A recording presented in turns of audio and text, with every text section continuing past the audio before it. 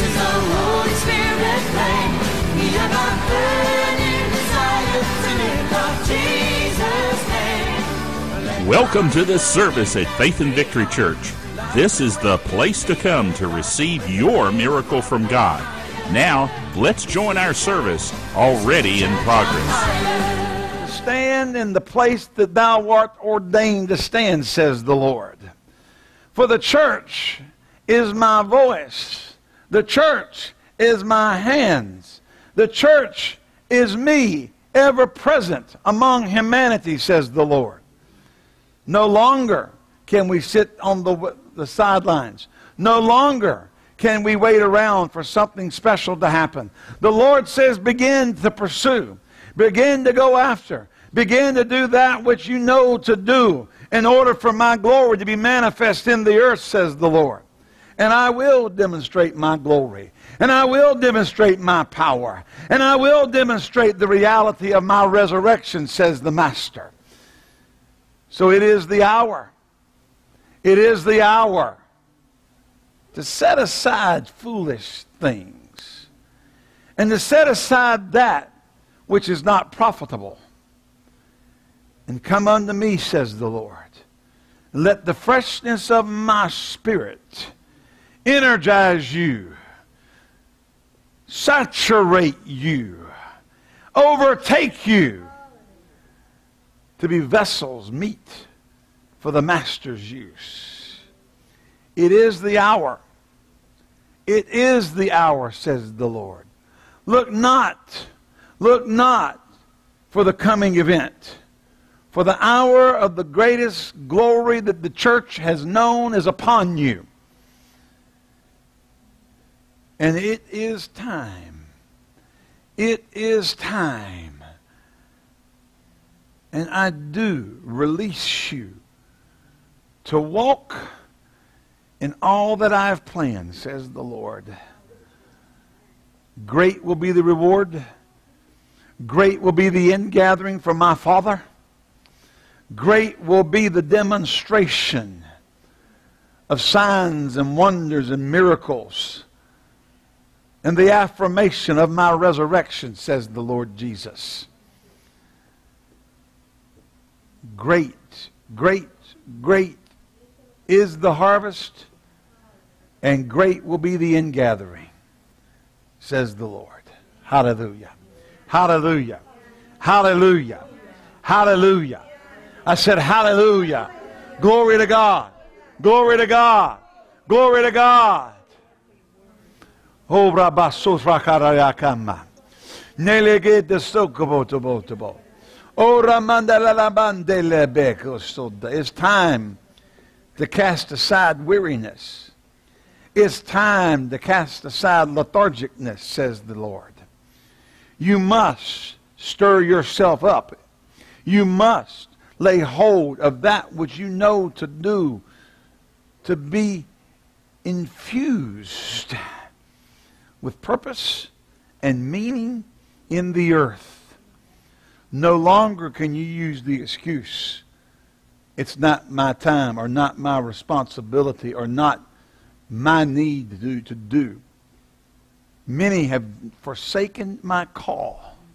Many have rejected my commands. Many have gone and sat down and withdrawn from my purposes, says the Lord. But I must have those who've not bowed their knee, who've not rejected my calling, who've not set aside their God-ordained purpose to rise in this hour, to rise in this day, to rise in this moment and say, yes, Lord, I will obey. Yes, Lord, I will do. Yes, Lord, I will go. Yes, Lord, where you want me to go, I'll go. What you want me to do, I'll do. What you want me to say, I'll say. And you'll do it with fervor. And you'll do it with zeal. And you'll do it with a command from the lips of the Master that I must obey and fulfill my purpose in the earth. So now, Come aside. Come aside and walk with me, says the Lord. Walk in the Spirit. Do not fulfill the lust of the flesh, but fulfill the desires of the Spirit of the living God. The holiness and purity of the Spirit that calls you to a higher plane, that calls you to walk above the meekly, weak, and cumbersome elements of the earth, and walk in the realm of the supernatural. Walk in the realm of glory. Walk where your Father walks, in the Spirit. Know, I am speaking in this hour, says the head of the church. And my voice is being proclaimed through all the earth. And this morning is your call. I summon you. I summon you, says the Lord. I summon you from places that you have ventured that are out of my will. I summon you from places that you have allowed yourself to reside that are out of my will. And I summon you, says the Lord, to the high calling in Christ Jesus. Your destiny must be fulfilled so that the plan of the Father will be finished and consummated and brought to its fullness, and that heaven will be populated with the souls of men and women that would have otherwise missed God's call and missed God's purpose for them. Because you answer the call today. You answer it this moment. And you say, yes, Lord. Yes, Lord. Yes, Lord. I will obey. I will do. I will go. In Jesus' name. Now lift your hands to the Lord. Thank Him for His precious Spirit. Thank Him for His glory.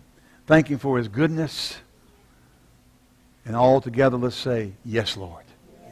I will. I will obey. In Jesus' name.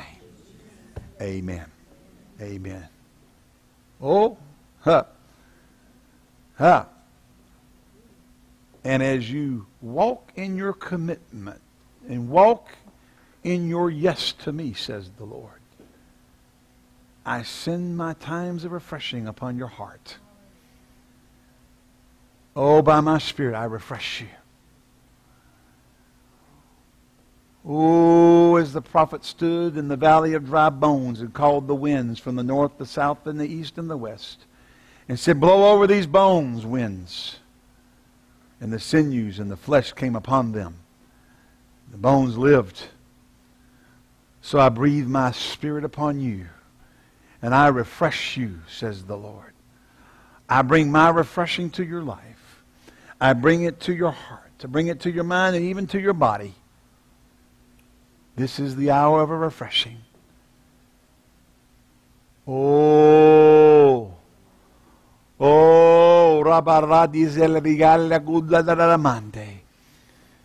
I breathe on you, says the Lord. My refreshing, the winds of my Spirit, the glory of my presence, and the countenance of my favor are upon you, says the Lord.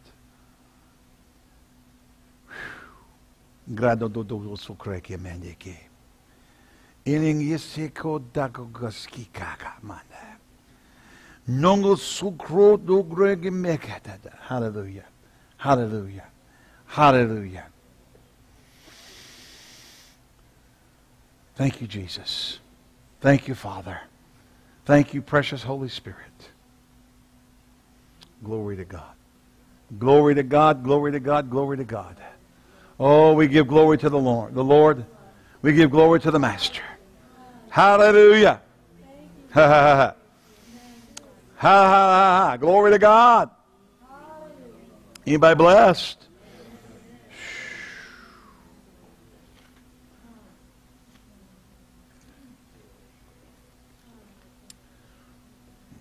Dora basada.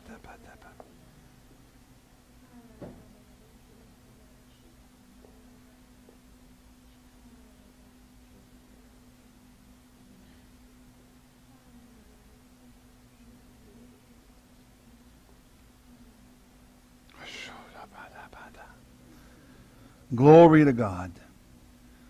Glory to God.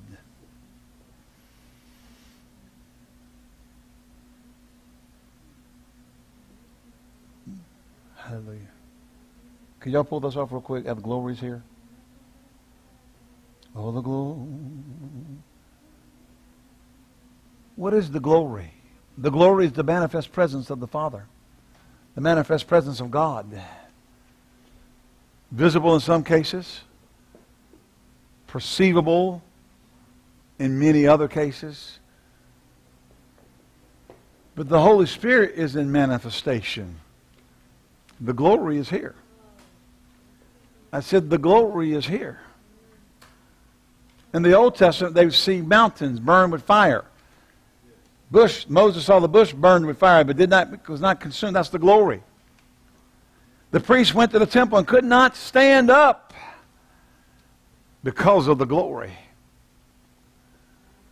Because of the glory. Because of the glory. Thank you, Father, for the glory.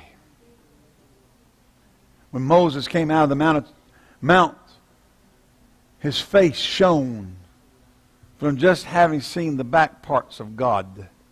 So bright they had to put a veil over his face. Jesus and Elijah and Moses stood on the Mount of Transfiguration.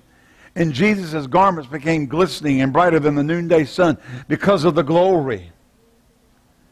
The Master appeared to Paul on the road to Damascus. And the light was so bright of his glory, it knocked them off their horses and they could not see by reason of the glory.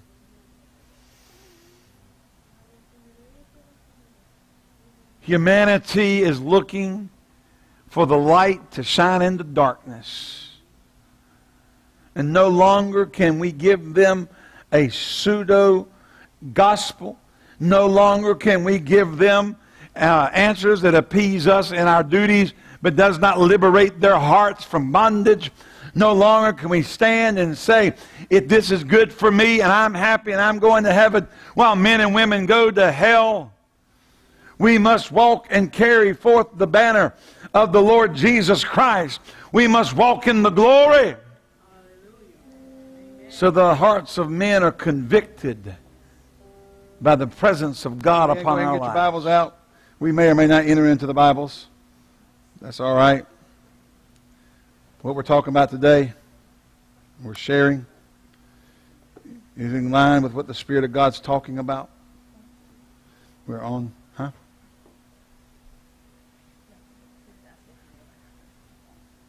Okay. Last week we started asking the question, the Church of Acts, is it the church of today? And I think it would take a real hard look around to figure out we're not walking when the Church of Acts walked. As a general rule in the church. We have sold ourselves short from that which God desired. When we look at how the Church of Acts operated and functioned, they were a supernatural church. Amen. They walked and functioned in the supernatural. But when you get, I'm not trying to say this to hurt people, but they just came out with a study that said the millennial generation is the most useless generation in history. I even had my own son tell me he thinks his generation is just terrible. Because they don't care about anything. They have no vision. They have no future. As a general rule. I'm not saying everybody. I'm talking about in a general sense. And when they go to the colleges, they don't even give them an education to do something. They just tell them how to demand that everybody give them something. They're walking away with nothing at 20 grand a year. in many cases. The church left its calling to go into all the world and preach the gospel to every creature, to have signs and wonders follow them, and exchanged it for cool worship services. We call them worship services. A lot of it's just entertainment services. And let me say something on the side. If you're a Christian musician, like Carmen, and you go out and you put on a concert and people come out for that, it is a form of Christian entertainment. But even Carmen made it about getting saved. We come to many of our church services now, and it's about how you hear people talking, how great the worship group is. They don't care what the pastor says, as long as they got moved with some music, or they had a nice light show, or a nice fog show, or whatever. And then when the word came, you got to give them some watered down something to appease them, because they really came to hear the music. And we wonder why there's no power. We wonder why we're not walking out with a mandate from heaven to go out into the world and change the world.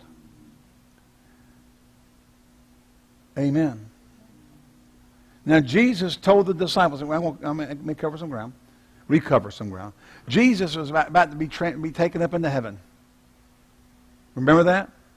He went out to the place, and they were all sitting there talking.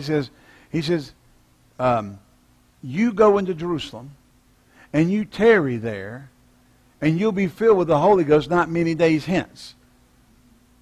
And they said, well, go to Jerusalem, tarry there, you'll be and until you be filled with the Holy Ghost, or get power from on high. After the Holy Ghost has come upon you, and you'll be witnesses in Judea, Samaria, and uttermost parts of the earth.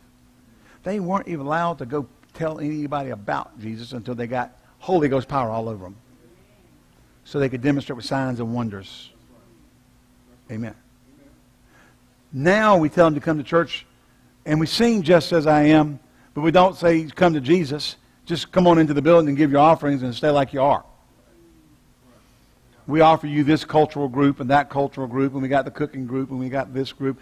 And I'm not opposed to having stuff in church. I think it is a social community. There is a social side to the church. But when you are presenting the social side as the church, and that is what you're doing to get numbers into the building, is to have all these social identities and never give them that which transforms them, you've missed the point. I believe it's good to have social interaction in the church. But the social interaction is not to be why you're in the church. You're to be in the church because you're born again, because you're becoming a disciple of Christ.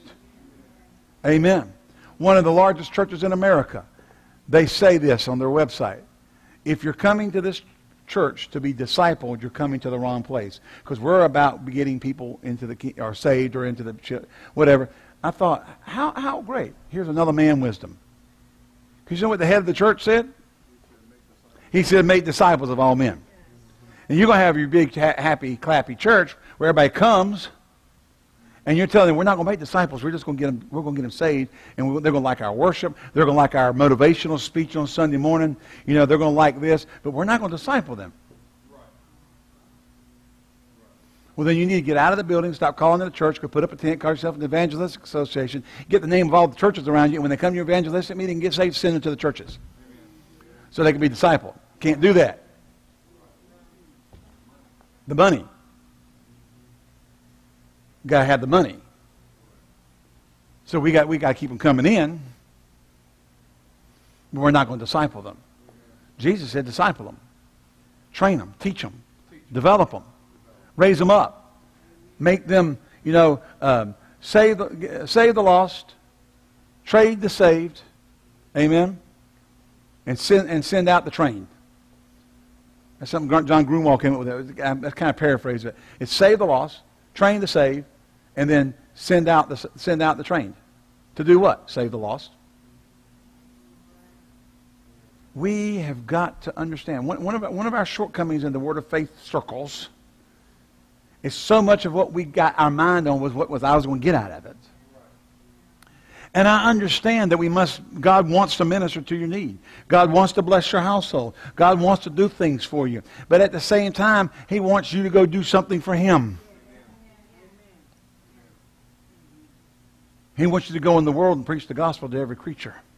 He wants you to be in His presence so the anointing of God is on you, and the power of God's on you, and the blessings of God are on you, so you can go out and help people get free and get delivered. Amen? He did not call us to rejoice and talk about how great it is that in our church. He wants us to go share how great it is to know our God and get other people to come and to know our God and to be in the family of our God, so they're no longer bound by Satan and his forces. That is why we're here. That is our purpose. Oh, you believe in prosperity? I believe in Bible prosperity. Do you believe in divine healing? I believe in divine healing. Do you believe in being free? I believe in being free. I'm talking about Bible free. I can do anything I want to. Yeah, and Paul wrote to you too. He had a word for you. I got a word for Paul for you. Only use not your liberty as an occasion to the flesh. Apostle Paul. I can do whatever. I'm liberated. I can do whatever I want to. I'm walking in liberty. Yeah. And Paul said, don't use your liberty as an occasion to the flesh. People use that scripture out all the time. It's not about, listen, thank God, we got great sermons on You Can Have What You Say. Brother Hagin's got a book. Why? Because God knew men and women need to have their need met. They need to know how to believe God and get answers from heaven. That's why He raised him up to teach my people faith. And raised up a generation of ministers who could go teach people to live by faith. But the end of our faith is not your Cadillac.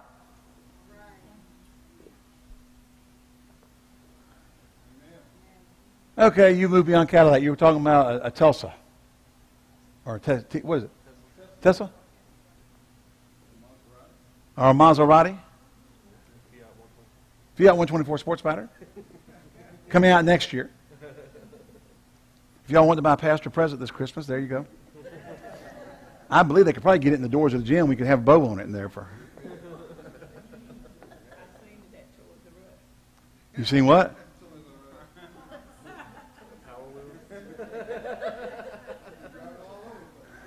Yeah, I know a preacher one time, he just took water and threw it all over the congregation, and everybody that came on got healed and set free, and then he did it the next day and they all just got wet.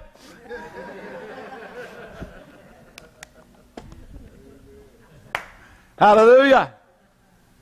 But the cry of the Spirit has gone out into the earth. The church is separate. And see, what happened was all those who got excited about all the fleshly part of the church, they've been doing great because they're just loving their flesh.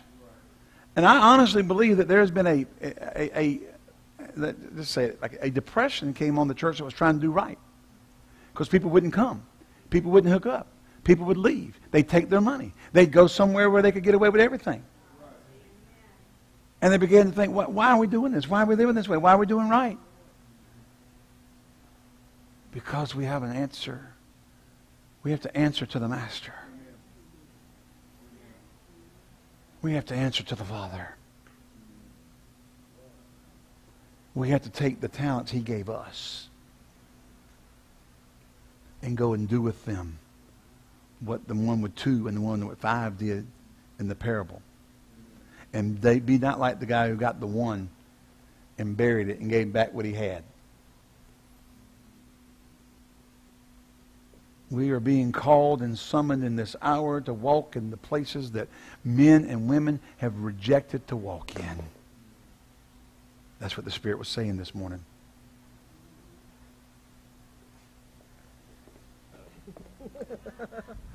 Thank you. They're sitting there going, how do I get it?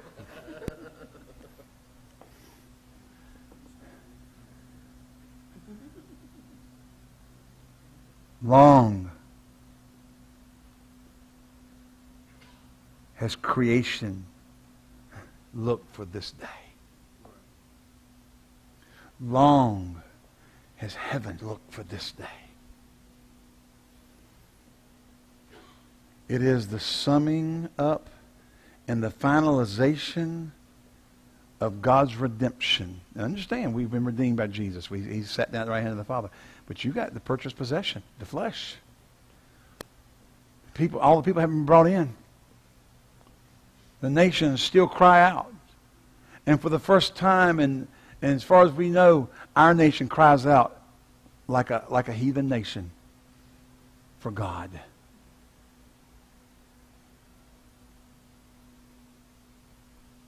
And we will see God work and God move and God do in America. Reinhard Bonnke said he had to come to America because the cry of God was for America. Missionaries are now being sent to our land. We've sent missionaries. 90% of the world's missionaries and money came from America for forever. But now they're having to send missionaries to America. Because the church has condoned homosexuality and lesbianism and every kind of whacked out thing there is.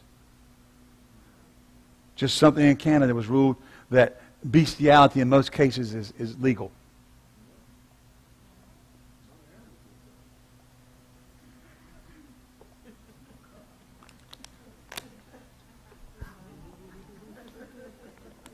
And what happens in Canada ends up coming to America eventually. They're like the pre-California stuff. Canada, California, and then comes across the nation because the Ninth Circuit Court of Appeals rules it. It's becoming crazier and crazier and crazier. And the church has gotten caught up in this whole narrative about it being so much about what they can get away with and what they can do and still go to heaven. They've lost vision. They've lost their purpose and lost their calling. To go and reach people for Jesus. To go and to share the gospel. To lay hands on the sick. To cast out devils. To stay full of the Holy Ghost. So that when you encounter humanity in need, you have an answer. And the God of heaven has a tool. Well, God can use a donkey if he wants to. He doesn't want to. He can use the chicken. He don't want to use the chicken. He wants to use you. He can send angels. Angels came and had to tell them to go here as a man. An angel appeared and said, go look for one Simon. He prayeth. Or go look for one Simon at so-and-so's house. Angel wouldn't even preach to him. You got to go hear Simon preach. God's called you. Your neighbors don't need to see you at the pool with your Jack Daniels and your bong. And then you're going to tell them about Jesus. Hello? I see Facebook posts by friends I went to high school with that I just about roll over on. I'm not even in the grave and I'm rolling over. One minute they got all kinds of tirade cuss words all over the place, and the next minute they're talking about praise the Lord.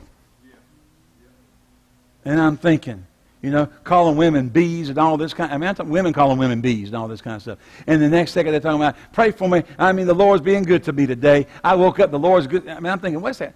Everybody's looking at all that other stuff too. Hello? One minute you act like the world, next minute you want to pray the Lord. How about walking with praise the Lord all the time? Let your words be seasoned with grace. Hello? Now I know everybody misses it, everybody makes mistakes. I'm not talking about that. I'm talking about the way people are living. And God's called us. Kind of nice because we stand one spot, isn't it, Brother Bill? Pastor's not moving. Woo! The day of miracles has returned. Amen. God is summoning in the Spirit. The Faith and Victory Church, here we are. We're not in that building. We're not over there. We're over here. But we're the same group of people. We have the same calling and the same destiny and the same purpose. As a matter of fact, we're probably going to end up moving to another area whenever it's the right time. Well, we can't stay here forever, but we may be in on a different part of town. I saw one church, they talked about, they kept moving around, not buying a building, and they kept growing because God kept moving around. Then they found the right place, but they picked up people all over town. We're kind of like a bus. We're at the Griffin bus stop right now for this season. Pick up a few folk, maybe go somewhere else. Pick up a few folk and keep growing that way. I don't know. But the thing is, we got to reach people. You're walking by people that are going to hell. Amen. I don't believe in homosexuality, but last night 50 people at a gay bar were killed, assassinated basically, by a terrorist in Orlando. And 53 are injured. They just went in and shot them up.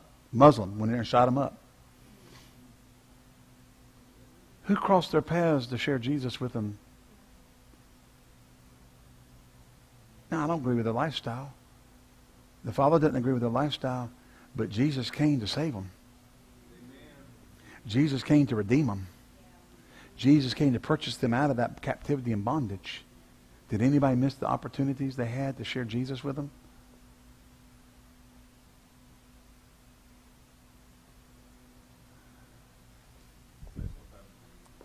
I got the same response right there as I got right there. Blank. It didn't move any more than y'all moved, or vice versa.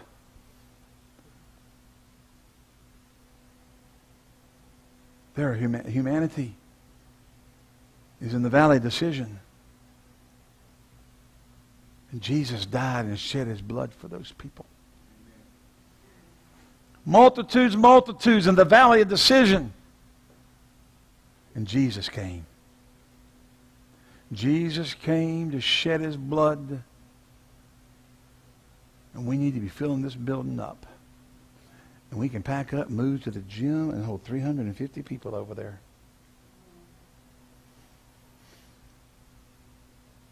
And all we got to do is pay a little more money. That we could be here in 1 week and over there the next. Pay the difference. And be over there instantly. And 350 people, we can do it. We can go over there right now. We can take the whole building. Amen.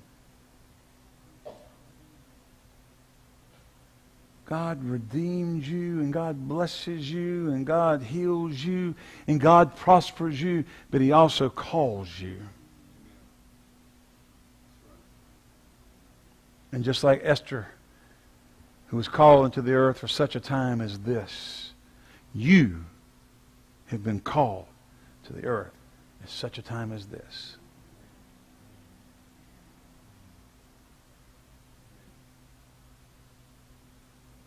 I'm going to ask y'all something right now. Some of y'all use Facebook, social media. I resist putting some things out there that I want to say sometime, because who am I going to affect when I say it?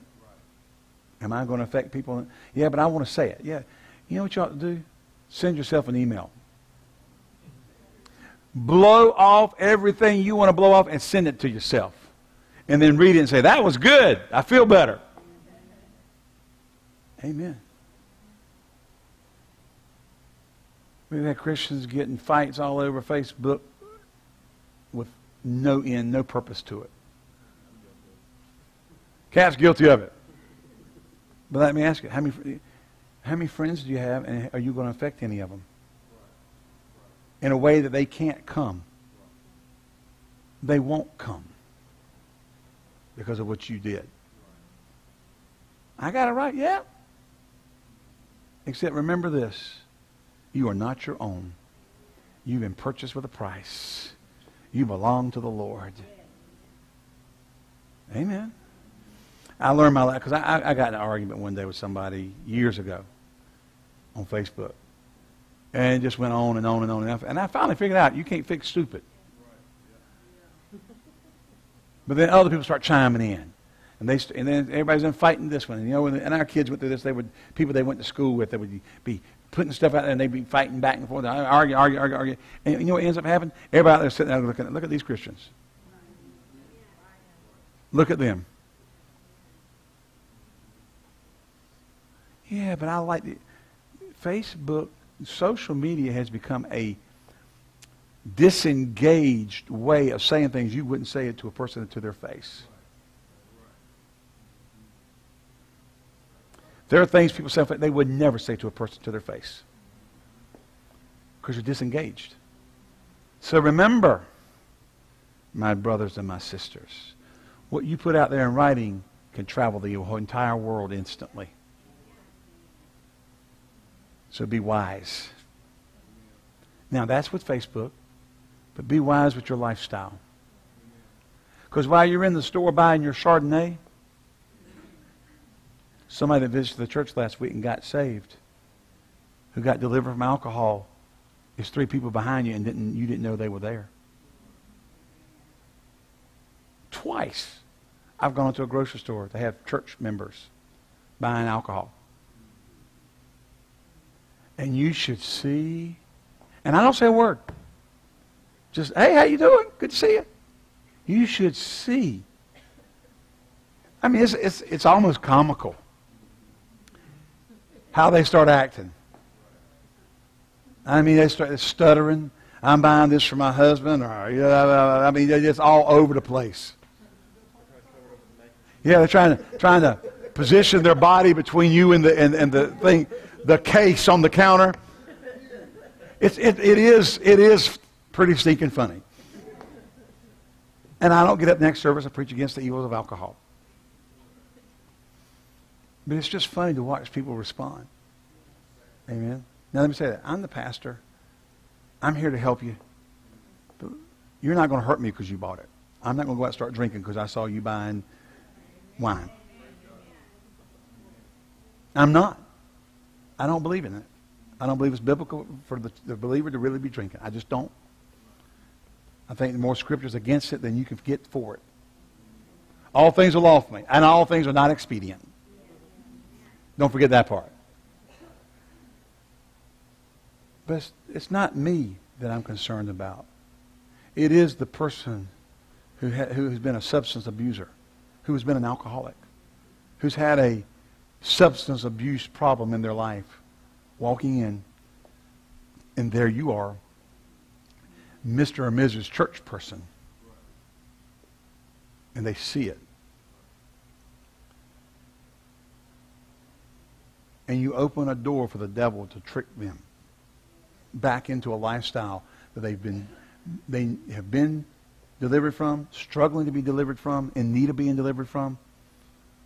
And here you are, Mr. or Mrs. Free.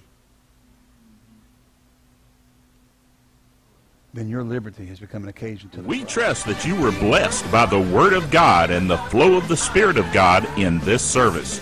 If you would like to contact us, please write us via email at office@fvc.org or using our mailing address, P.O. Box 7752, Greensboro, North Carolina, 27417. If you would like to contribute to our ministry, please go to our website at www.fvc.org and click on the Giving Online button. Thank you, and may God richly bless you for your giving.